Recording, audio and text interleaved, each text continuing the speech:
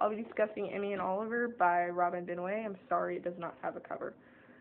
So this book is about Emmy and Oliver.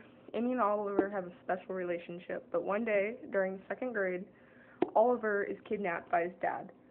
So Emmy is left by herself, but one day, 10 years later, Oliver's back, and they're grown up, and it's so weird for them, because they have lived with each other for pretty much forever. So Emmy is a senior. She's an amazing surfer, great athlete, an amazing scholar, and she's like astonished that he's back. Oliver is a film-loving person, and he doesn't know what to do that he's back. So Emmy and Oliver once again become best friends throughout the book, but their relationship changes. There's more to it. Find out more in Emmy and Oliver.